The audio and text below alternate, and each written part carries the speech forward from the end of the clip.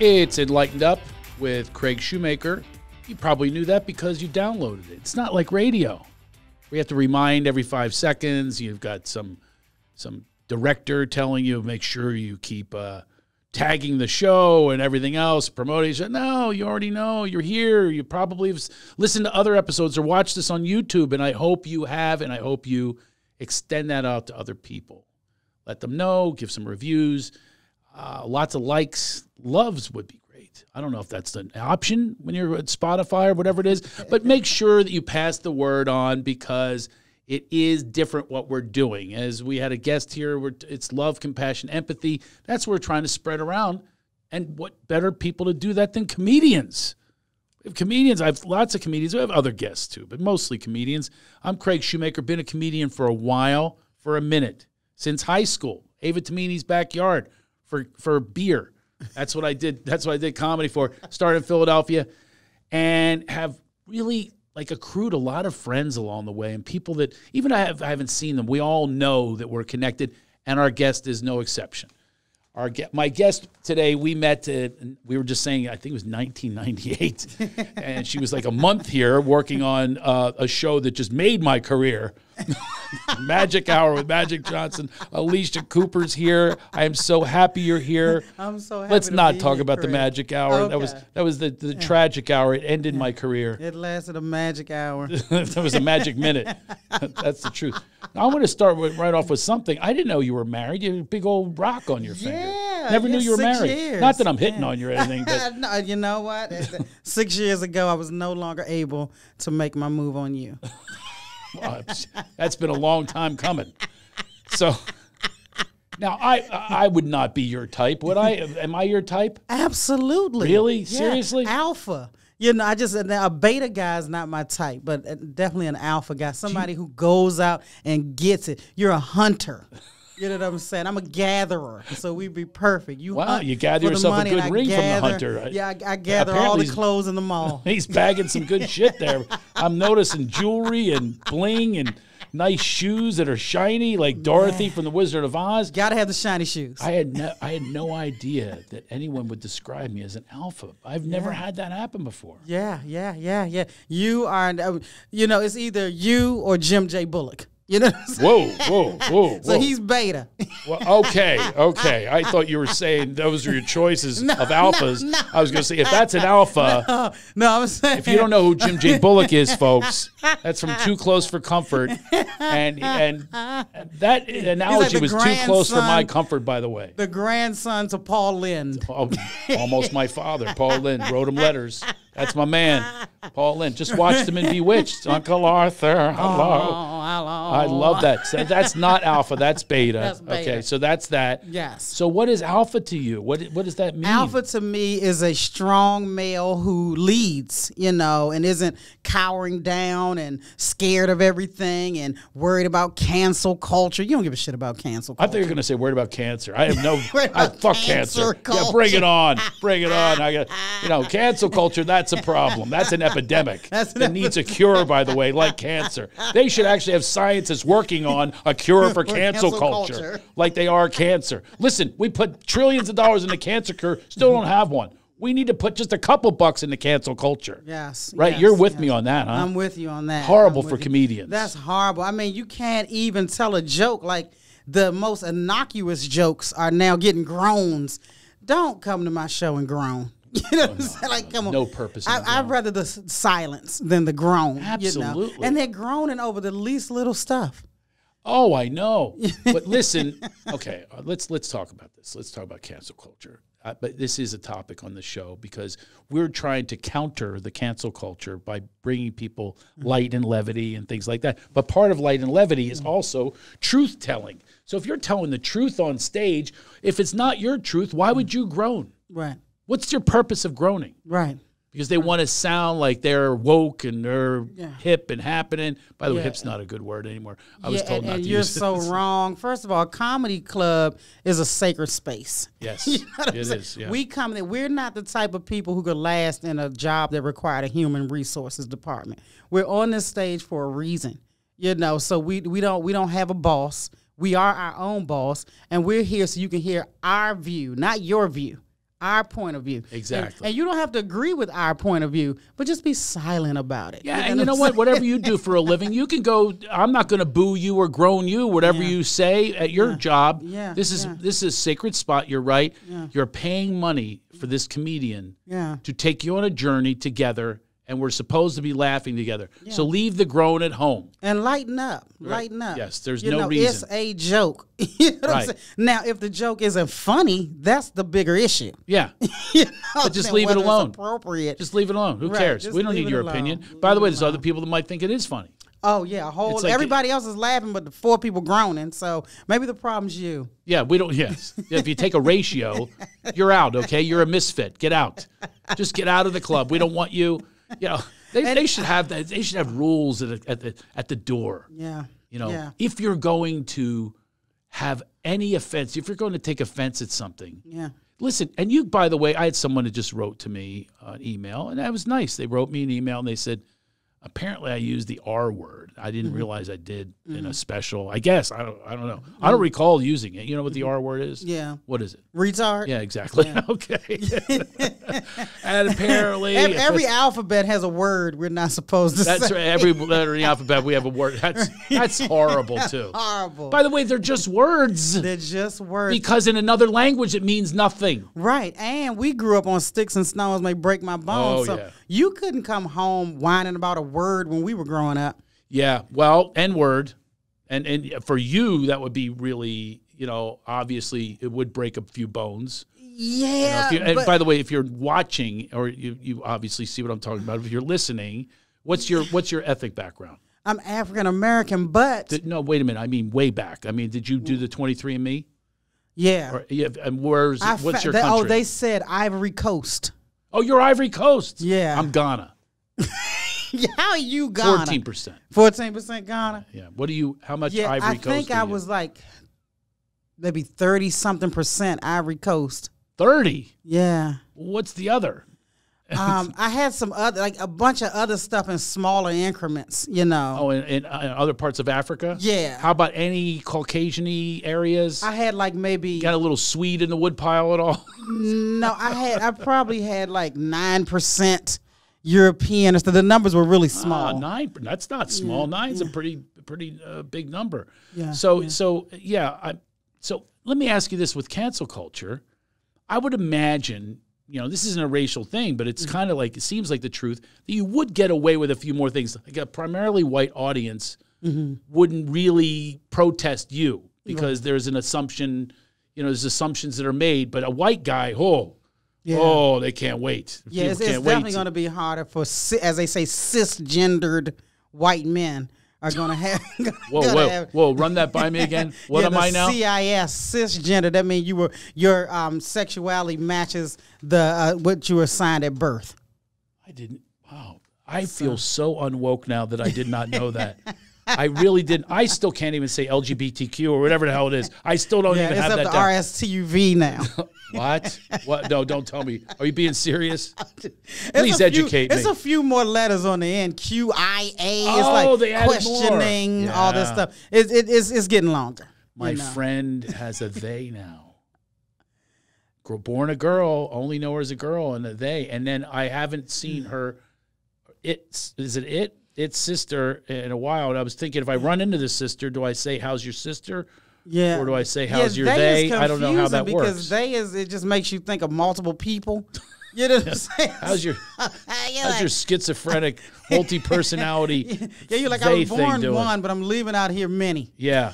Now they can't be offended by this discussion, because how can you be offended when we're trying to learn? Yeah. We're not saying that it's a bad thing, you're a bad person, but we are trying to learn and adjust, just like you, whoever they are. Yeah. By the way, this really defines, they say. And they is one person. No, it's they. They're like, who, Tina? Yeah, I don't give a shit about what Tina says, you know. So, yeah, you're giving people more legitimacy than they deserve. They told me. They said it. They was John. It was just John. That's what people don't understand. We're in a transition period. We're learning a lot in this evolutionary period that we're in. And you have to give people time to grow. Yes. You know how you have a family member, you give them a nickname. And they have that nickname their whole life. And then by the time they're 18, they say, I now want to be called my birth name. That's a good point. And so you're like, oh, I'm so, and you keep calling them the nickname for a few times because you're forgetting. Yeah, of course. And then you're like, oh, okay, he said he didn't want to be called Beanbag anymore. He wants to now be called Johnson. I can't call him Bean. Hey, John. So there's that it's a great nickname. I would never drop that, Alycia. Never. You wouldn't drop Beanbag? No. Beanbag's a keeper. You've got alliteration. You've got a B sound, which is great in comedy. Beanbag. Double B. Yeah, beanbag. Beanbag. Oh, man. Beanbag. I'd love to meet me a beanbag. I've had every nickname imaginable to myself and friends, and I've never heard beanbag. Is it real? Are you being real? I'm not being real. But You're not? You made up the beanbag? I made up the beanbag, but I was trying to make an example of that it takes time to stop calling your cousin the name you called him his whole life. Absolutely right. You can do it, but it's a process. So all we're saying is allow people to go through the process of enlightenment, or the process of growth, or whatever the process is, and try not to be offended as people are trying to, get themselves into this new place. And hashtag them so quickly and just, that's like analyze yourself. No, what kills me is the people going back 20 years of tweets and trying to ruin that's you. ridiculous. Who hasn't evolved in 20 years in some way? No kidding. So I'm like, don't go back into people's old I come from tweets. A generation, if you listen to your grandmother, all she knew was the word colored. Yeah. Yeah. That's not her being, it's all about intention. Yeah. She was saying. And it's about era. That's exactly right. But it's about your intention. If you say something, if you have an intention to hurt people, to make them separate, to any of that, that's what the key is. My grandmother didn't mean anything by it. Yeah. She's not saying let's kill the colored. Right. She's just saying that she's just referencing that was the Negro is literally there's something called the United Negro College Fund, at the time said colored too and Negro too. Right. It was the time period. Yes. So Where'd you grow up? I forget. I grew up in Maryland, right outside of DC. Oh. Yeah. Close to Baltimore? No, I'm like 45 minutes from Baltimore. Like Chevy Chase-ish? Right around there? No, that's probably about 40 minutes away. What? I'm closer to Virginia and DC. Okay. That whole Virginia like Arlington DC line. area. Yeah, closer to Arlington. Like right across the line from Arlington. Oh, okay. Right across the line from DC. Now, did you grow up, what was the economic status of your parents and the way you grew up? Yeah, we grew up, actually, where I grew up in Prince George's County, Maryland, that's the county that has the highest wealth for African Americans. Most African Americans in PG County have at least a bachelor's degree. Is that where the basketball players come from? Yeah, is like PG a high County. school there? Yeah, it's called. They had a documentary on Showtime called In the Water. Yes. So that's the area. So you grew up in that area. Yeah, where everybody's parents had good jobs and made good money. So we didn't have the financial woes. Like my parents were able to write checks for me to go to college. I didn't have to take out loans. But where'd you go to school? I went to University of Maryland, College Park. My mother graduated from Howard University. Right. My father owned his own business. Yeah. So my mother had a good job since she worked and she was 18. Yeah. So the jobs were plentiful at that time, and PG County had a lot of African American two-parent households, doctors, lawyers. That's why when the Cosby Show came out and people were like, "Oh, this is fictitious." That wasn't fictitious if you grew up in Maryland and D.C. Right. My father, his parents, they raised him in D.C., and at that time, most of the houses were black doctors and lawyers, and they lived in the same neighborhood because of segregation. They couldn't really live anywhere else. Mm-hmm. And so it wasn't a lot of PhDs. It wasn't unheard of if you came from that environment of people with degrees and advanced degrees. And you became a comedian. I'm sure they're ashamed of you. Yeah. Oh, my mother did not want me to be a comedian. Oh, right. Oh, I'm serious. She has so many. They think of like Lady Sings the Blues. They think of late nights, heroin. They think of drinking because the clubs provide drinks. They think of nothing good. They don't think anything good about a late night job. They're right about it. So then my mother would call me and be like, "Get out of those clubs" because of the secondhand smoke. Oh, there's people like Kathy Griffin now has stage 1 lung cancer. She never smoked. Do you think that's from secondhand smoke? I think it's from the smoky clubs. Remember Christopher Reeve's wife? Sure. She was a lounge singer, never smoked. No. She's singing and lounging, everybody puffing, secondhand But it's been smoke years. cancer, and It's she been passed years, away. though, since there was smoking in clubs, right? Yeah, Maybe it's not been- that long. Not too long, but I don't know how how the damage is done. Yeah. In the how like if carcinogens just sit in your system for a while, but people that have never smoked coming up with lung cancer. My friend died of it. interesting. Actually, he smoked a long time ago, but not much. Yeah. He died of lung cancer. Yeah, You just don't yeah, know. yeah. We still don't know where cancers come from. It's don't. got to be the environment, though. We don't. And we do know that the environment has so much toxicity to it. Now, the one thing that pisses me off about you that I have to share with you is the young looking thing. That's really like, it's almost like to the point of you're disgusting. I almost feel like the way I do about Brad Pitt. There should be a law, because I know if I've known you since '98, you have to be a certain age. Yeah, I'm up there. And you are pissing I'm me at off. least 72.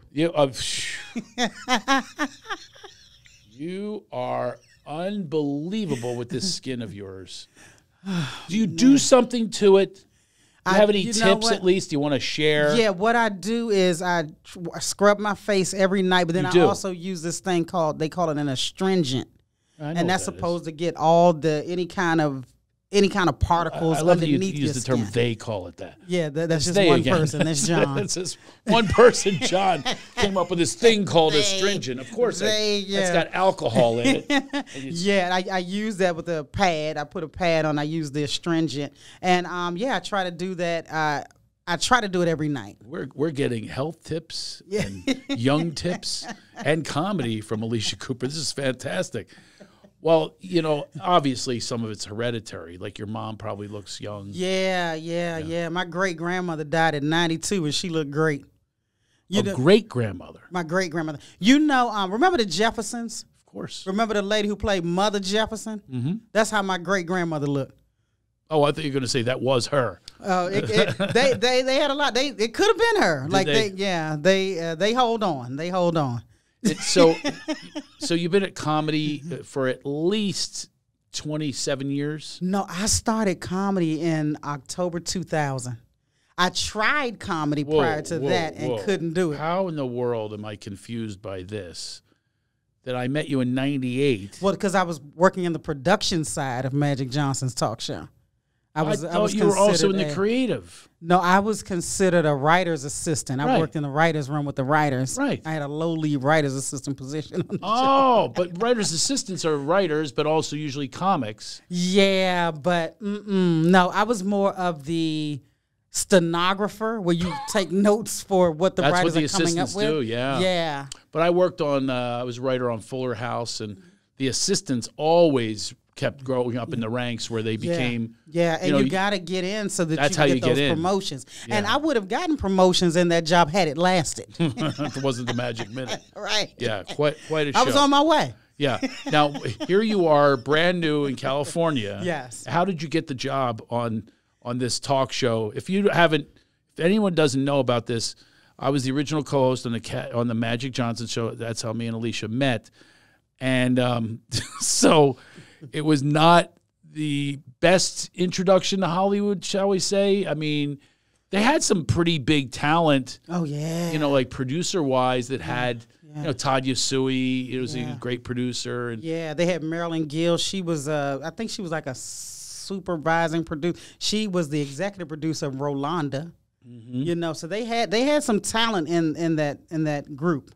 So now this is for somebody to hear if they're thinking about moving to Hollywood, or if they have a daughter or son maybe that wants to move out here. Mm-hmm. That's what you have to do. Don't do it. You paid your dues by being an assistant, basically a court stenographer for people. Tell us how that works. It's a pitching session, and it's so you pitching sit ideas in the writer's and jokes. Room. Yep, they're pitching ideas. They're pitching jokes. You're typing the stuff up. They're just Are you commenting at all? Because our people would do that now and then. You know what? No, not on that show because it was so new. Mm-hmm. Now had the show lasted and everybody was comfortable with everybody else because you become a family, then you can just let her rip. Just start pitching, start throwing stuff out. And in the beginning, to me, it felt a little competitive in the writer's room because everybody was trying to prove themselves and keep their spot if it were to continue on. You are saying exactly what... Yeah. it goes on in these writers' rooms. It's horrible. Yeah. I heard Everybody Loves Raymond was the exception. Wow, that's a good show. They would go. It ended up being not only a great show with all professionals, great, amazing actors, like iconic actors, but the writing for Phil Rosenthal was the showrunner. Yeah. And apparently he would have the writers home by 6 o'clock so they could be with their families. That's a so well-oiled add that machine. to it. Yeah, add that to it. But they didn't have the competition. Yeah. Writers lasted forever. They all had producer positions eventually. Yeah. And it's quite an anomaly, though, because usually what you said is true. Yeah. They will literally snip at you and bite at you when you're pitching jokes. I had somebody that came at me like on a joke and like gave me the look, and literally the joke ended up in the script from them. Oh, so they getting credit 20 minutes later. I couldn't even believe it. And you can't say anything if you're like a lower level writer. You can't say anything. Can't say anything. And what I've learned, because I've worked on a lot of shows over the years, is that the crap rolls down from the top. If the showrunner, Phil Rosenthal, is cool, everything underneath is pretty cool. And then also a fish rots from the head down, too. Yeah. So if it's and a if the rotten top fish is rotten, it's a rotten environment. Yes, that was not a good environment. I worked on a sitcom, and the lady at the top was so awesome. Everything was awesome. What show was that? It's a sitcom called The Parkers. It was on a network called UPN. It was a spinoff of Moesha. Yeah. And Sarah Finney Johnson. It was called a writer's trainee. It was the WGA had a program where you could get it paid every week for 26 weeks to sit in the writer's room and learn the craft. Wow. So, and of course you had to submit, and I submitted, my spec script was Everybody Loves Raymond. No. Because that was one of my favorite shows. His family reminds me of my father's side, and my father even has a brother named Robert. So, like, I just loved Everybody Loves Raymond. Everybody loves Raymond. Everybody loves Raymond. And I've worked with Brad. I've worked at the club in the MGM. Oh, yes. He has his own club in Vegas. His daughter went to the prom with my son, by the way. What? Isn't that crazy? This is I should show you a picture. Yes. Yeah. And by the way, he was friends with her and friends with Brad's son for a year or maybe more before they even found out what the parents were friends, comedian friends. Isn't that crazy? That is crazy. Like he happens to go, yeah, my dad's a comic. Oh, my dad's a comic. Who's your Brad? Brad Garrett's my dad. Who's your dad? My dad, Craig Shoemaker. Who the hell's that? But anyway, they knew. Isn't that crazy though that they ended up together but that tells you how kids don't communicate like we did. Imagine you growing up that you didn't know what your friends' parents did. Yeah. We all knew what our friends' parents. We knew our friends' parents. Well, that's because our parents were nosy and they wanted to know what they did before you can go play with them. Exactly. You got to have the parent resume submitted. You can't just go to anybody's house. Otherwise, they assume serial killer. They've got bodies in the basement. Yeah, you've got to submit that. Then they end up hanging out as well. Yeah. Do you still stay in touch with your friends from back east? Oh, yeah. I have the same friends from kindergarten. Wow, me too. My accountant's We're on a group text. Yeah. Oh, that's awesome. So, yeah. So when you go back, do they pack the house? Like when you perform, where do you perform back in your area? Well, we Arlington don't have a whole House? lot of, I don't know. If I've worked there, it may have been one time. We don't have a whole lot of clubs in D.C. with the D.C. Improv, and I've worked there a few times, and when I have worked there, my family's shown up. They had a club that it was so nice. It was called the Riot Act. Yeah. And this club seated 400 people. It was pandemonium when this club opened. And they used to book me a lot as the feature. But I got to open for some of the biggest. I got to open for Dick Gregory.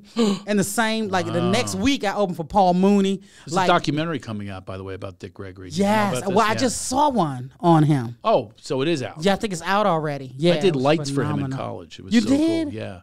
You know what he used to do is he would have people test his food to see if it was poisoned. Oh, because he felt like people were after him. Oh, absolutely, and they probably were. So you're just supposed to die if it was meant for him. Yeah. I had to have a bite of his apple before he did. It's like a Caesar thing. So if you eat some food that was meant to kill him and it kills you, does he pay your family for the dead relative? No, the college does. The college takes care of it. Sounds like a lawsuit waiting to happen. Oh yeah, but no, he would not eat the food that we gave him until somebody tested it. Yeah. But so Dick Gregory, you opened for him. You opened for Paul Mooney. Yeah, I mean, and when they would come to town, to D.C., a lot of the biggest dignitaries and politicians would be in the audience. I met the ex-Senator William Cohen and his wife Janet Langhart Cohen. Like, you would look in the audience, it would be like, wow, this person's in the audience. It was a great experience, but the club didn't last that long. And I think it has something to do with somebody was stealing money or something. Oh, yeah. Because the money was there. That happens a lot. The first night, it was so many people there that the computer crashed from all the orders and everything. It couldn't handle the amount of orders they were getting. Yeah. And the club was beautiful, and it lasted maybe 6 months. Wow. But you got to work there a few times. I got to work there now, I would propose this to you, that I will, if you're not too big, you could open for me. I would love that. In Arlington. I would love that. Let's do the Arlington. I just got an offer, Arlington Draft House. Yes, and then my friends from high school and elementary school can come. Exactly. I want to meet them. They want to meet you. I don't think that's true. Although, if they like alphas, I guess I'm for them. They love alphas. They love alphas. Now, your husband is an alpha. Yes. He's got to be, because you're really committed to that. What does he do for a living? He's in accounting. Have you heard of, well, you've heard of this place. When I tell it to you, you're going to know. Cast and Crew. There's only two places that really pay us. Entertainment Partners or Cast and Crew. He's the accountant for Cast and Crew? Right. Can you tell him to get me a little more money on my check from Matlock and Fresh Prince of Bel-Air? My last check from Fresh Prince, I think, was 18 cents. Well, bad news in the commercials department. Do you have any old commercials you need residuals from? No, I didn't do enough commercials. Do you get residual checks from these? I do. I just got one today. I got a big one. I did some voices for Spider-Man Into the Spider-Verse. The Spider-Man? Yeah, the latest one that came with Miles Morales. Wait a minute. You did voices for it? Yeah, it's called additional voices. Crowd voises? Yeah, like additional ADR. Voices. Yeah. So I went into Sony and I did the voices, but yeah, those that pays pretty good. Do you ad lib those things? Do you? No. Like they say here, make some crowd noise. You go, Spider-Man, what's up? No, everything was already scripted. This is my first time doing something at that level. And yeah, so what happens is you get there. Background sounds. Yeah, well, they have it like they name it as a character, like it might say police officer, so it's a character. And then so you stand in front of this easel and the executive producer's in the room, and it's another person working the board, and then across from you is the sound guy, and you're in this enclosed area, and you're standing in front of an easel, and you have all these sheets of paper in front of you. And so they'll tell you, read it. And I mean, you actually start sweating. Like, it's pretty intense. So you'll read it one way, and they'll say, okay, read that again, but read it faster. And then you'll read it fast. And they'll say, read it again, but read it angrier. And then you'll read it angrier. Read it again, but read it like you're smiling. You know, so they give you all these directions. Choices. Right. And then they're snatching pages and replacing pages. And then go. And then you're going again, and it might be a different character. So I did like a police dispatcher. I did some people running through the graveyard. Are you matching lips with people? No, it's just Nothing like that. No. It's like these background voices because they're crowds and things like that. Yes. So if you're watching a boxing match, or like I remember there's a Spider-Man, he was in a ring. Yeah. All the people that are around the ring. Yeah, got it. Yeah. So could you hear your voice? Yeah, I can hear me. Yeah. I can hear me through the police dispatch. Matter of fact, when the movie came out, I clipped that and I would put it on. I think I put it on my Instagram or something. And some people who know me really well, they're like, "We heard you," you know. So, but yes, it was a few different scenes that you could hear me as an additional voice. How do you get a gig like this? My manager got me I auditioned. My manager got me the audition, and I went into a voiceover studio in Burbank, and I read in this studio in Burbank. You and auditioned to play additional voices? Yeah, you auditioned. I never heard of I've been in Hollywood a long time and never heard of this. Yeah. Well, I didn't audition I'm liking this. Can my wife do this and me? I need extra money. Yeah, I auditioned to play a particular school teacher. And I think what happened was they just didn't use me for that. They used me for something else. A bunch of things. Yeah. Dispatcher so Angry I didn't Woman get number the school 2 teacher and that stuff I like auditioned that. for. But I think what helped, because you can do stuff in the house with your Zoom, or you can try to. I invested by going into a professional studio, and I think that helped my auditions sound better. And then, so after my manager got me the audition and I went and paid money into this studio and he sent it off, they selected me. And in that room, it was like 5 or 6 of us in the waiting area at Sony. And we went in one at a time, and everybody had different things to read. Really? Yeah. But these were these finalists, and you were against them, or they? No, they had been hired too. Really? Yes, we were all friends at that point. So we started exchanging notes. It's a whole other career. I mean, you can make a career out of that. This one lady that I talked to, she said she had been doing this over 20 years, and that she had a booth in her home in Texas. You know, but she came in here to Sony to do this. But she said that she's been doing voiceover work for years. Wow. Yeah, she constructed a booth in her house. And she said, when I'm here, what I do is I go into a closet and I just shut the closet door, and, you know, she insulates herself in a closet. Oh, yeah, the insulation is your clothes. Yeah. I've done that before. Yeah, the clothes were her insulation. So, you know, so we talked until we got called back in the back to actually do work, but it was intense. Now, are you doing stand-up on the road right now? Or are you doing in smoky clubs? No, thank goodness they can't smoke in. But I just got back from the Bay Area Sunday. The Alameda gig? Alameda. I did them Friday night and Saturday night. And I haven't really been on the road in a while because I've been fortunate enough to work. I'm, you know, a regular at the Comedy Store. So I'm usually at the Comedy Store on Friday or Saturday. Yeah. You know, so I usually just go down to the Comedy Store and go home. Good thing the accountant's making some money, because there's no money in the Comedy Store. Is there? Yeah. They pay now? Yeah. No. What it is this is the thing. If you're in the main room. Okay. What they've been doing for years in the main room is you get a percentage of the door. Oh, and they're packing it these days. And they're packing it, so the percentage of the door is good. Okay, so you have to hope that they have like big headliners, which they do now. Yeah. Oh, yes. Always. Yeah. Yeah. They always have somebody on it. Like Mark Maron's been on there, you know, on the lineup with me the last couple of weeks.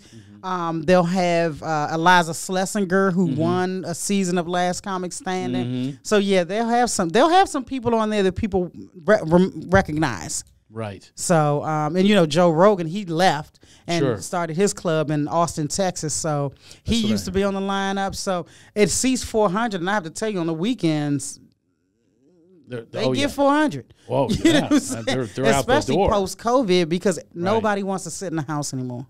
Yeah, I mean, I found both. I mean, I've just had a gig canceled because people are still paranoid because of the COVID thing, being in crowds. But I also get the opposite. I go on the road and people are going, "Thank God you're here." It's almost like, you know, we're medicine people. Yes, and they're laughing much better now. I agree. It's a different level. It's a different level of. Everybody's happy right now. Well, it's also a release and a relief. It's literally a relief and a release. Yeah. That people are it's so much more significant, the passion and power of the laughter. Yeah. Because they're just going, "Oh my God, I've got to do something besides I'm gonna poison my spouse." Yeah. And you can take more chances with your comedy because people don't really care what you say as much. Like the cancel group has really calmed down. Like, I think they sat in the house isolated, and they're like, "I'm not saying shit when I get out of this house. I'm just gonna be happy to be out." I have news for the cancel culture people and the virtue signalers that have to say, "Oh, I'm so virtuous and I'm part of the woke culture." I have news for you. You will now be shamed. You think you're going to shame us? Oh, no. People don't want to hear from you anymore. Yeah, we're going to turn this audience on you. I was wondering who the captain of these people are. You know what I mean? Me too. Who's leading this group of, you know, all of that's going on right now? Who is in charge? And I think it's somebody that's like laughing when they get home. Like, I told them not to say midget, and they're really doing it. Dumbasses. They're going to cancel your ass now for using the M word. But you know what? People that qualify in that category, I never heard them complain about that word. It was tall people trying to sow division that started that. I've never heard one person but my in friend that is a little category. person. She'll be on this show soon because she's my neighbor. She's and she actress. says she doesn't like the M word. Yeah, she did. I remember her telling me that. She prefers little people. And which I think is ridiculous. That's even worse. I agree. I'm going to talk to her about that when she's on my show because you got to pick another one. Yeah, little people isn't it? Like that doesn't even sound like you're an adult. You think? You know what I think of? Gulliver's Travels. I think of Lilliputians. Right. You know, these are little people. I think the M word was better. Like if you're going to replace it with something better. By the way, little people is not it. It's a nice. There's some words that are good words. You know the R word. Yeah, I think it's a good word. And by the way, in music, it means retard. Yeah. Retard is slow. Yeah. Okay? And by the way, in Boston, they can get away with anything with that accent. You fucking retard. You don't know what they're saying. There's some way with their anger that they get away with it. It's like, okay, it's all right if they say it. Even the wokes are going, all right, if it's a guy that grew up, in comedy clubs in Faneuil Hall doing the R word, it's all right. But everybody else, you can't say it. Philadelphia, they say it horribly, so it should be illegal in Philadelphia. Yeah, there's no nuance to why people are angry with the word. Now, if you're talking to somebody who really has the condition, it's mean. You know what I'm saying? You know what I'm saying? But if you're talking to some dude from Poughkeepsie, you know what I'm saying? I just don't. That's debatable because here's a thought I had when this person came to me and said, "Don't use the R word," and I don't remember doing it anyway because I thought I dropped it. Learning along the way. But when I said, I do talk about the short bus. I have talked about that. Window lickers. Yeah. I was on the short bus, literally. I snuck my way on. But anyways, you know why I was on the short bus? Because I was jealous of this. Remember the safety patrol? Did you have that growing up? Yeah, I think I was one of them. They had the orange. The orange belt. Yeah, it looked like a bandito. Yeah, we lived to get that belt. Right. Yeah. Right? Yeah. And I was so jealous. And because they got to go to a baseball game for free on safety patrol nights. And we were poor growing up, and I had no way to get to the game except for get in the safety patrol. Yeah. So I got a job as a safety on a short bus. So that's how I got it. And you got into that event? Yeah. Plus, I snuck my way into the short bus in a special class because I didn't want to be, during swim season, you had to be naked in the locker room. You had to wear skinny little things, and I had no pubic hair. I was embarrassed by it. So I pretended I had problems, and they put me with the short bus people. Okay. Anyway, yeah. Okay. I had to con You didn't know my what was way. going on in that locker room when you got naked. You didn't know if Jim J. Bullock was going to show up. Wasn't that. I was so embarrassed I have no pubic hair. Back then, you wanted it. Wanted the manscaping. It was a sign up. There was an alpha sign. You're a man. Yeah. You had a bush. Big hairy pubes. Yes. When I was a kid, when I was younger and first started late, me and my buddy, we went for women with giant bushes. You should have taken a Sharpie and just drew some pubes on. No, believe me, I actually put seaweed down there one time. I had a bathing suit that was very skimpy. I thought that the women, I actually thought, this is how self-obsessed you can be, I actually thought the girls were looking for that. Like if they saw a little, oh, he's a man. I had nothing. Yeah. So I did that one time. I put seaweed there. It was sticking out to make it look like. But see, it helps you be creative too. If everything's handed to you in life and everything comes too easily, you're not creative. And you have no critical thinking skills. You're working on your critical thinking skills right there. Thank you for that. I should have you around. You're better than a therapist. Yeah. The way you turn things around to make them positive. Got to. Are your parents positive? They pass that on to you? Oh, yeah. Well, not my dad so much, but my mother, my mother's the oldest of 9. And my father is in the middle of 6. But, yeah, my mother could turn some stuff around. And my dad is funny, though, because his temper can go from 0 to 60 in 1 second. Oh, yeah? Like my mother, her fuse goes forever. My father's doesn't. I'm in the middle. You know what I'm saying? Sure. You got a little bit of both. Yeah. Yep. Even height. My mother's short. My father's tall. I'm in the middle. So, yeah. So, but yeah, you got to try to find the positives where you can because there's so much BS going on nowadays. I mean, it's a lot of BS going on. Everybody's trying to divide us, you know. It's weird. Why in the world are we trying to? Do you have this theory that we're all one on the planet? Yeah. We are literally all one. Absolutely. There's like a oneness that we can achieve. But if we really came together, we'd be powerful beyond measure. Beyond measure.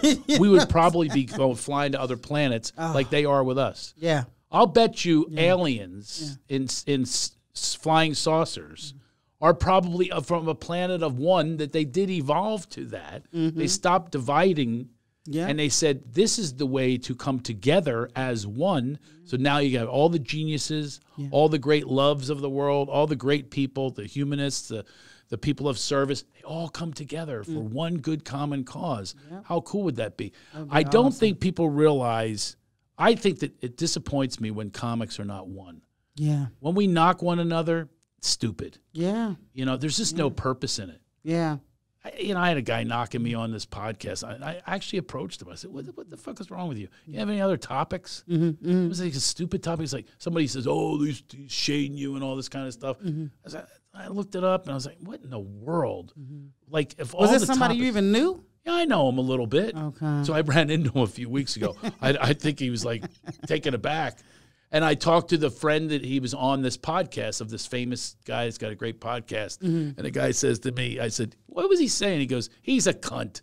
That's what he says to me. So I told the guy when I saw him, I go, you know the guys whose show you were on, he said you're a cunt. He goes, yeah, I am. But see, the fact that you said that to him, that's the alpha in you. You did not back down. You let him know that he was not, what he did was not cool. Right. You know. Right. Now, most people, I guess, attractive. Betas, you just got turned on, didn't you? Got to change my drawers, everybody. It's on. Glad I wear Depends. I acted alpha, and it gets you a little, as my grandmother would say, moist. It's sexy. Because, anybody else, a beta, would run from it and complain to his friends. And, but would never let the guy know that had pissed him off. Interesting. Never let the guy know somebody called him a cunt. Now, a lot of people, or that I called him something. I actually said to him, I confronted him, I said, what's wrong with you? Like, that you would do that? We have tons of material. Why knock one another? Right. What's the point of that? It just doesn't make any sense. And you see comics do it when they get together. It's so catty and petty. But to me, they just seem unhappy. That's the one thing about comics that I'm a little disappointed in. Do you know, I got to be honest, though, now that I think of it, you're probably my 25th guest, I'd say. Every one of them, we jive. There's a good vibration.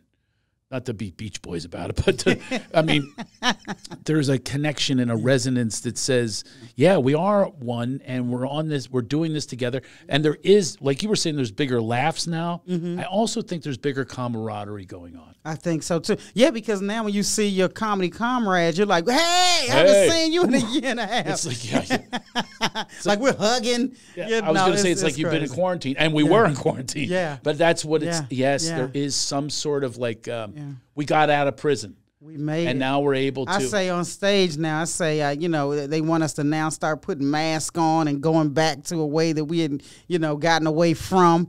And I said, I'm not going back. I've tasted freedom. I don't know how the hell Harriet Tubman did it. I'm safe.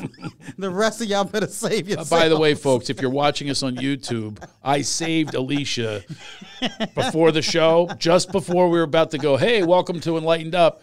You had a damn mask around. It was a chin strap. Yeah. I guess you didn't feel it. I did. And I said, that's on you. I was like, whoa. Yeah, Thank the God. little blue one that just hangs down around you had a full-on chin Yeah, because strap. you never know how other people perceive, like I'm coming into a new environment and the people might be like, where's her mask? And then you might come in some environment, they're like, I don't care if you have one on or not. It's respectful. It's nice. But I agree with you. It's like, I'm hugging people. Yeah. I don't know. If it's your time, it's your time. Yeah. And and you can look this up. You can Google this, but I have O positive blood. And they said that people with O blood, it's not that they don't get it. They just get it the least than the other blood types. And I said that makes sense because when you donate blood as an O, you can donate to all the other types. That's the most popular type, right? Yeah, that's the most popular. Yeah. And it like A can only donate or AB can only donate to other AB. O can donate to everybody. So you can't wipe us out fast. Y'all need us. I wonder if it has anything to do with the immune system, too. I might, because they have whole books. You have a good immune system, don't you? It could be better. Oh, really? Yeah, like I have asthma, You do? So yeah, I've had asthma since I was 6 months old because I was a preemie. Oh. So yeah. Interesting. Yeah. My son was a premium. He had a little bit of asthma. Yeah, your lungs are really underdeveloped. This and was now usually they have sports induced. Is yours induced by it gets worse by activities and stuff. And so I would have medications or I would have my inhaler. But as you get older and your lungs get better, you don't have to have it as, you don't need it the same way you did when you were a child. Here's a question that you've never been asked, I hope. And I hope never to ask this question again. I know it's the first time ever. Have you ever had an asthma attack during an orgasm? Only an alpha would ask you that question. I obviously have not had sex that good. I would like to have an asthma attack during an orgasm. Come on, Alpha. I would welcome 6 years married. Get busy over here. That would, to me, I would look at as an achievement. If my wife told me she had asthma, I would literally put it on my competitive Alpha list and say, I'm going to have an inhaler right here. And if she reaches for the inhaler, I've done my job.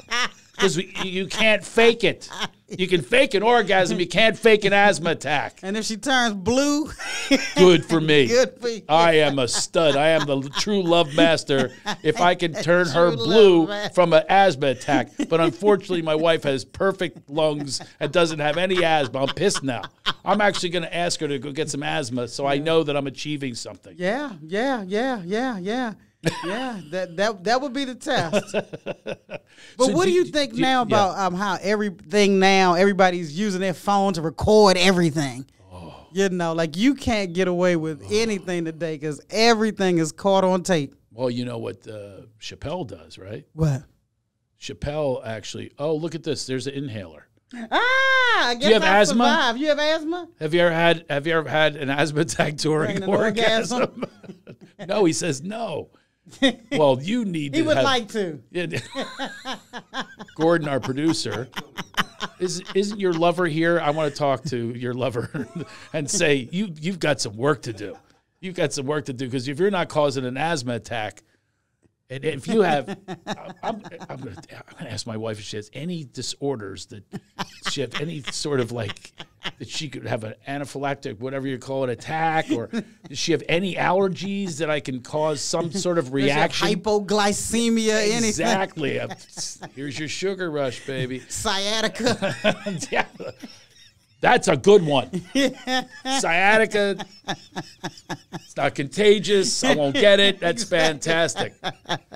I think that the immune systems in this country are so compromised. Yeah. Asthma and allergies and, but I just think that we need to work more on laughter to feel better and really combat whatever's out there. Yeah. Have a good immune system. Yeah. So do you get sick? Not like I used to as a kid. Really? No. Yeah, I don't. Right now, I'll take. I keep my inhaler on an as-needed basis, like Gordon, and I can take a pill. That helps with your lung capacity if I feel like I need some additional help. But because LA has so little humidity. It works better with my condition. DC and Maryland and all that stuff is very humid. Really? So that affects your lungs. Yeah. Interesting. Yeah. I never was really an allergy guy. I actually don't get sick. It's been 20 years since I missed a day of work. That's alpha right there. But I'm so Beta alpha. is always sick. I had no idea I was alpha. My kids and wife are always trying to come up with diagnoses for me. Okay. Yes. And I'm going to give them this one. Yeah. I had another podcast I was on. They said that I'm Asperger's, which I thought was Asperger's, by the way. It's Pergers. But anyway, it's got a P. But whatever it is, that's what they attribute the alpha to because I have no filter. Ah. So they say, there it goes. But you're not Asperger's. Asperger's is like somebody that's really good at just one thing. Like they hone in on one thing, and that's the thing. That's almost like Rain Man. You're not that. I'm good at one thing, baby. Give you an asthma attack. The love master. Come on now. I'm good at Asperger's in the bedroom. I'm Asperger's in the bedroom. I'm going to tell my wife that. Yeah, I'm hamburgers in the bedroom. That's right. I'm not going there. I'm not going. Can you believe? You're not a vegan, are you? No. Yeah, I'm hats off to the vegans. I try. You know what? It's funny you should say that. This is a true story. I did gain a bunch of weight, and my wife told me, she cut me off. She's having hormone issues and all that. Mm-hmm. She said, "I'll have sex with you if you lose 20 pounds." Now, you want to motivate a man who hasn't had sex in a very long time? Yes, give him that. Give him that. So I started to. I put vegan butter on my corn last night. I think it's a start. Yeah. So I am vegan gonna mayo, all that stuff. The things that I can do as vegan, I will start to do that because dairy. I think dairy's not so good. Yeah, I just started drinking the almond milk. Yeah. True. Yeah. That's what I put on my cereal. It doesn't taste anything like milk, but you know. It's okay. Yeah, Look, like, look, you can disguise anything. Yeah. You know, to me, the problem with vegan is I need a texture, like meat. Yeah. Like, let's say you, by the way, there is a great, now Beyond Burger is phenomenal. By the Yeah, way. my cousin But turned me on to it's that. the way I dress it, though. I put grilled onions, right? Yeah. And I put tomato sauce on. I make a little pizza burger out of it. Oh, okay. Yeah. Okay. Now I'll use You done vegan turned your cheese. Beyond Burger into an In-N-Out burger. Exactly. I'm going to turn it into, because that kind of meat doesn't matter. But a steak, Yeah. you cannot replace a steak. You can't fake a steak. No, you can't fake the steak. You know, even in Hollywood, they can't fake a steak.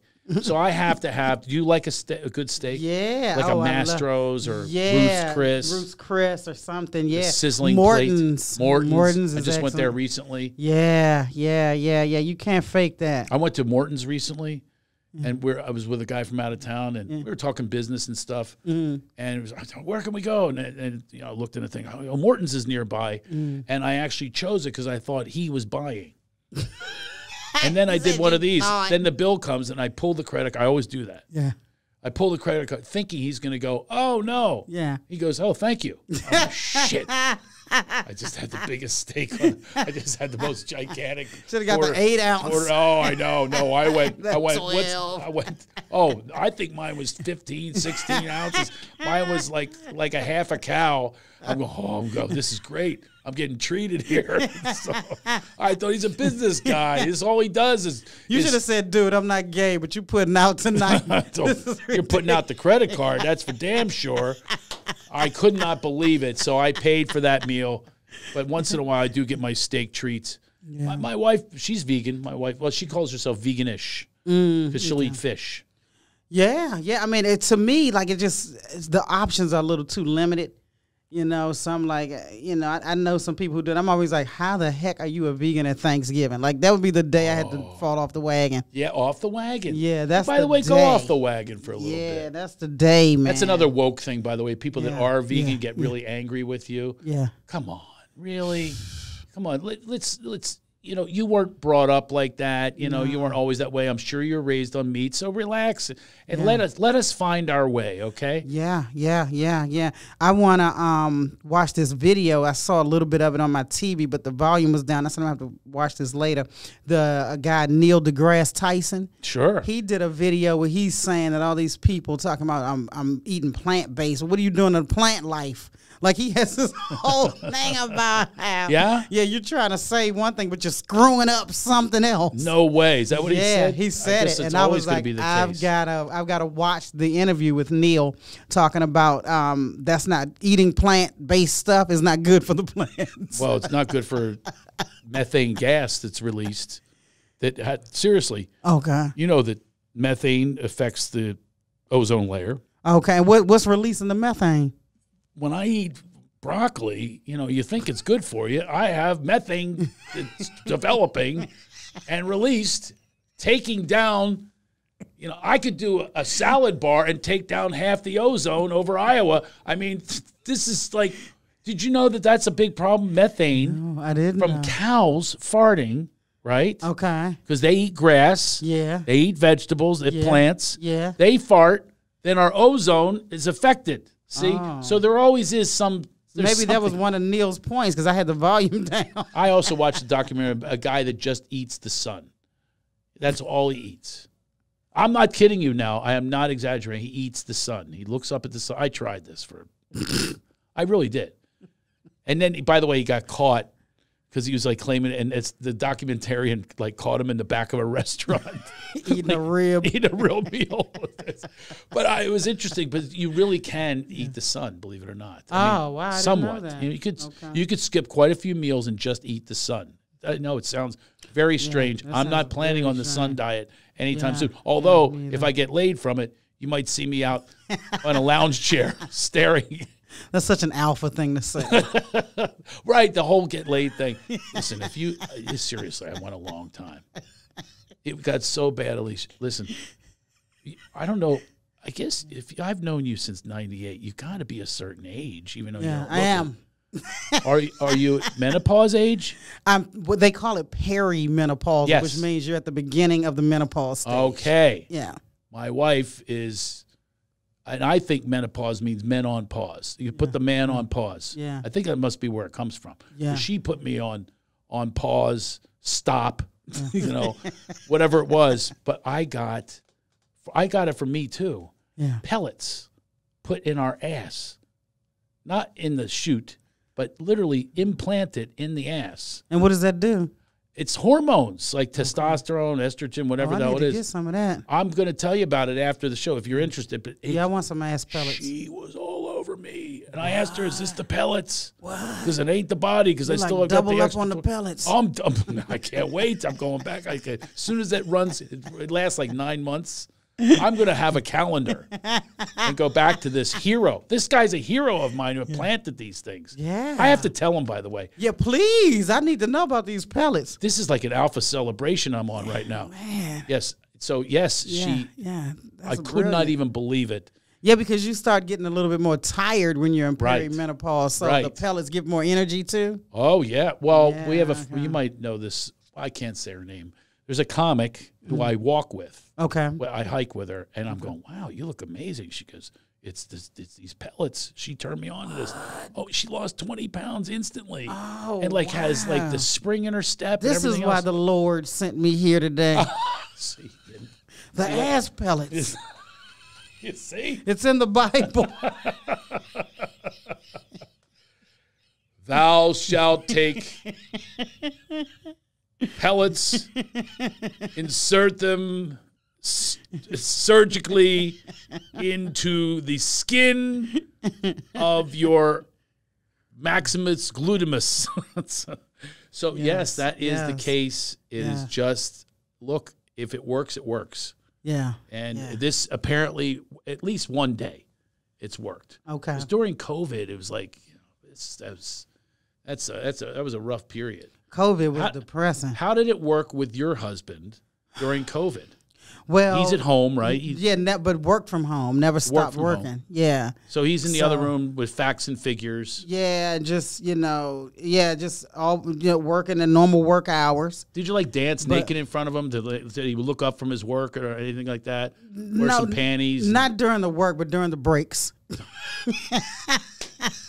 That's very You kind gotta of take, you. you gotta wait for the breaks, because when you're dealing with numbers and stuff, it's like what we do. What we do is in our head.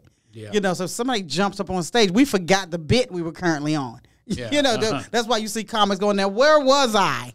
Right. So it's like that with math and accounting and Right. all that Where stuff. was I? Yeah, where was And I? you can then literally screw up someone's business from it. oh my goodness. Somebody might Yeah. be paid, like I got a 27-cent check for Matlock. I could get $27,000 by him throwing a couple zeros because you threw your panties in front of him. Do I that took more some often. pellets. Do that more often. When he gets to my check for my work on Coach, whatever. Murphy Brown. I've done all that crap. The Hughleys. Oh wow. Yeah. Yeah. You've done a lot. But yeah, the pellets. I'm gonna blame it on the pellets. Whatever goes wrong mathematically, we'll blame it on the pellets. Man, we need more pellets out there, I'm telling you. So, oh my God, this time just zipped by. But now we know why you were here. Yes. It was an intervention. We are clear. Yes, your accounnt, Had to alpha learn husband, about told me to get with you on the pellets. yes. So, kids, do you have kids? No, I don't have any kids. And don't I have want any. nieces and nephews. No. Boy, you gave me the look like, no, I don't want to be like you. I want nothing you have, Craig. I know you have 4. That's good. Let Aunt Alycia come over, Auntie. Yeah, I love the visitors. I love all my family members, all the kids in my family. I love for them to visit, and they eventually go home. There is one racial thing that I will say right now, and that is the way you pronounce what you are to them. It's auntie. You say auntie, don't you? Yeah, aunt. That's auntie. pretty much across the board with black. Yeah, white people say aunt. Yeah, I know. I did it, and then I corrected myself. Then I went to my 14% Ghana, and I said auntie. Auntie, that's your Ghanaian. Hey, auntie, yep. Aunt Grace, Aunt everybody. Yeah, yep. We are across the board, yeah. But there's no unkie. No, it's uncle's just uncle. It's pronounced the same uncle. way. Okay. Yeah, just uncle. But you love being an auntie. Yes. You go back there, you cuddle with them, and then you get to give them back. Get to give them back. That's the best. Because I never understood. Like, I'm like, how? When you have a kid, you just created at least an 18-year bill for yourself. Then you're getting cell phones for them. You created another monthly bill on top of the other 18 years of bills. It's just a big bill. I would name my kid Bill. It is. It's unbelievable. And it doesn't stop. And it doesn't. I got a 23-year-old not stopping. No. And they know how to con you. Yeah. I'm basically, I think a father is just a prostitute. They don't want to be seen with you. Yeah. No photos. Hit you up for money. Yeah. Then they run. Slam, bam. They get what they need. They boom. They're gone. I'm just a prostitute. That's all I am. I live in a brothel. That's the home is the brothel. But it's there's good and there's it is what it is. But so and your husband, does he have children? No. From another. Oh, okay. So you guys committed to this. It's like, hey, let's be together. Yeah. Just connected. We don't need this other. You have animals? No. Oh. No living things. I can't have animals. I can't have goldfish. I can't have plants. I'm just not good with living things. the plants are dead. Like nobody watered them. A goldfish. That's a big bird. Is just belly I can up. see how you would never do the goldfish. Let me tell you how That's bad a bird. it was for me. To take those little pieces of food once a day, a pinch. It's a pinch. And to put that into the water, that is just, it's exhausting. It's time-consuming. It was bad. I remember I had some goldfish, and I went to change the goldfish bowl because it needed to be clean. And I came back, and all the goldfish were belly up. So I'm like, well, what happened? I stuck my finger in the water. Water was too high. You had the heater too high? The water was too high. You burnt them to death. Pretty much. I'm just not good with living things. So I know my limitations. And then when we grew up, dogs poop wherever they poop. Now you got to walk behind them with a bag and grab hot poop off the ground and put it in your pocket. And that's another thing in this generation that's changed. They literally, nobody picked up dog poop. They have bags up. Now out for you hanging from poles. In the neighborhood, they have little areas for you to grab it. A lot of shaming. I'm not picking up no warm, a lot of shame signs out there. Yeah, and people are looking at you. Did you pick that up? Fights are starting, and so I'm like, I'm okay. You know what? I'm with you on that. And pet people, they're a whole other breed. No pun intended. I would have to train my dog to poop in the toilet. Yeah, absolutely. I listen. I am with you, but I have to keep it secret. I'm whispering like no one can hear me. Like suddenly, they're downloading this, and now they can't hear me because I don't want to offend the pet people. Because pet people it's unbelievable. Animal people. Yeah. They don't even like humans. No. Like the pets are ahead of humans. Yeah, they'll tell you. I like pets more than people. I hear that all the time. I don't get that. Yeah, they could literally, I'm not exaggerating, see a homeless person, scabby, almost dying, and then they'll see a dog, that's limping. They'll step over the homeless person to get to I've seen it. To get to the dog. Yeah. And it doesn't make any sense to me. Yeah. I'm not saying anything negative about the dog, although I wish they would wipe their own ass and clean their own stuff up. I don't like that either, is cleaning up poop. And the texture, even when you put those little bags of the little, the texture, and then when it gets caught in the grass, it's like, we grew up, it's like, they just went everywhere. You didn't clean it up, and it just disintegrated eventually. Yeah, and there's toxins in poop. Nobody talks about the toxins. No, I don't know. I don't want to talk about that. Yeah, our dog just died, so man. I'm trying not to get another one. I have one friend who loves dogs, and as soon as the dog dies on a Friday, she got another one on Saturday. I'm like, could we mourn Fluffy? God dang. Yeah, poor Fluffy is like, wow, that didn't take long. I'm replaced already. Geez, you probably killed me. There's a dog pooping on a toilet here up on our screen. It's called Dude, I'm Toby. Anyway, I don't care to do that. It's like I have enough burdens in life. There are a ton of burdens that we have, especially, in our career. There's a lot of, no pun intended, there's a lot of shit to do. We got a lot of shit to do. You got to book yourself. You got to get there. You got to do the show. You got to write the show. You got to change the material. You got to do all of that. You're the director. You're trying to come up with whatever bits. How do you come up with your material? What I do is I write down or audio tape anything that makes me laugh. Mm-hmm. So it has to make me laugh first, and then I'll write it down and I'll start it that way. That's the nucleus, and then I'll go back and I'll build around it. But it just I don't set out to write a new bit. Mm-hmm. It's just something I said or something that happened or an observation, and then I'll audio record it. So that I won't forget what it was that was just said, and because I feel like if it made me laugh, I can sell it. Like I've had people try to give me jokes, and I couldn't pull it off because it didn't come organically from me. Yeah, I couldn't sell it. But I've had that happen too. Yeah, it's a different voice. Yeah, I had a guy, I can say his name, Rich Scheidner. Do you know Rich Scheidner? I've heard the name. Rich Scheidner was huge in the 80s and 90s, but I missed the career. I mean, he was huge. But I didn't really pay attention much to comedians, and I used to hear about what a legend he was. Incredible comedian is what I would hear. And he retired from stand-up and sold me his bits, like that worked. Okay. They never worked for me. It wasn't my voice. This guy was killing with it. Yeah. I go, what does this mean? I'd have to call him and go, this lottery ticket thing. What do you mean they're parachuting in? I don't really get it. And then what? Worse than that. Yeah. So I would do some of these bits, and then I have all these people that are accusing me of stealing shit. I go, I paid $30,000 for that shit. I didn't steal it. Yeah, I didn't steal it. I paid a lot of money for this. So that was not a good move. To have writers. Yeah. Certain comics, did it well. Is if they have a certain rhythm. Is Rodney Dangerfield. Yeah. Because you could write for Rodney. We could all write for Rodney because you get the. Yeah, we get what he's doing. Yeah. It's a voice. These are bits.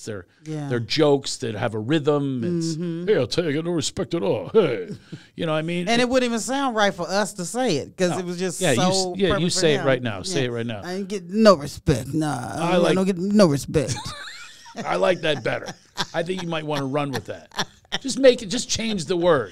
I don't get no love. I don't get no love. Oh, that could be your thing. We created something. There's another reason you were here today. I'm the love master. You're the I don't get no love girl. I don't get no love. I don't get no love girl. I want you to name yourself that. I don't get your Twitter handle and your I went Instagram. to Motel 6 and they didn't even leave the light on for me. I don't get no love. I'm the no love girl. Hey, I'm telling you, I get no love. I had bought a box of condoms and they expired. Like cottage cheese. I went to Bill Cosby. He wouldn't even drug me. I don't get no love. I don't get no love. I couldn't get a roofie from Bill Cosby. He told me to get my own. I don't get no love. I don't get no love, girl.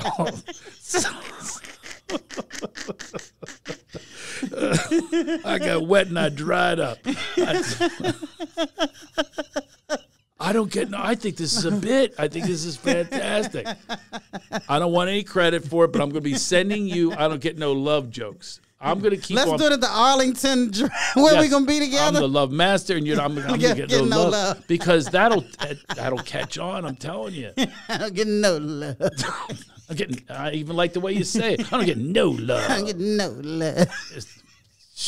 My husband's doing accounting. I couldn't even get him to give me a number. He wouldn't even give me a number. I said, come on, honey, how about a pen? How about give me a pen? I don't get no love. I don't get no love. He can't even. Not even on Valentine's Day. Valentine's Day, he filed for an extension. I don't get no love. Get no love. You're supposed to put some pellets in my ass today. He used them all up in his own ass. I don't get no love.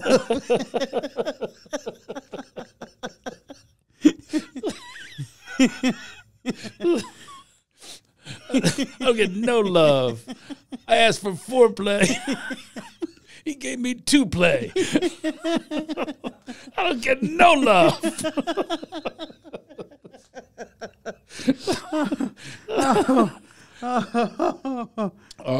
Well, now we got a whole new act for you. All right? That's why you came here today. That's why. You all heard it first here with Alycia Cooper. By the way, does anybody ever call you Alycia? Do some people? People that have never, like, if they're trying to pronounce it and they see it written, they might say it that way. And some people mispronounce it that way. And in the Hispanic culture, that's what it is. When I was in 7th grade, we took a Spanish class as part of the curriculum, and everybody they found out what your name was and gave you the Spanish version. Mm-hmm. And mine was Alycia. Oh, okay. So, Alycia. So, Alycia, you have a simple last name. I love the Cooper name. That's easy. But some people spell it Copper. I'm like, how are you messing up Cooper? Copper? They call you Copper? There's no other way you can do Cooper. It may be Cooper. There's only one way to spell it, and some people manage to jack that up. I don't get no love. I get so few orgasms. They took out both O's in Cooper. I don't get no love. No love. No, my name's just Cooper. I'm Alycia Cooper. I don't get no love. I don't get no love. So, how do we find you on social media? It's not Alycia Cooper, that's for sure. Mm-hmm. It's Instagram is at Alycia Cooper 2, ALYCIA. COOPER, the number 2. YouTube is Alycia Cooper. Please subscribe. That's about it. Facebook fan page is just my name, Alycia Cooper. So pretty much. Okay. That's the way to catch up with me. Everybody go follow Alycia Cooper, and you're going to follow the career that started right here. The new bit. I don't get no love, Alycia Cooper. Why does that sound like a new R&B song? I don't get no love. Today on WDAS, we've got Alycia Cooper with her #1 hit, I Don't Get No Love. I don't get no love. Here it is, folks. Spinning the tunes for you. I don't get no love. Such a great hook. I'm so pissed.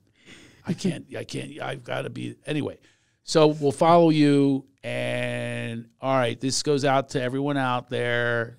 YouTube. This is on YouTube. You can see what we all look like, and you can watch the words come out of our mouth and the bits and the fun, and hopefully you had fun today. Spread that word. Let people know where the fun is. It's like a party. It's like a party that you're all invited to. So invite other people. It can never get too crowded. We're all in this together. We're all one on the planet. We talked about that. It is about getting love and getting laughter and getting some levity and getting some light. And just remember, spread the word and take this with you always. Enlighten the fuck up, will you? See you next time.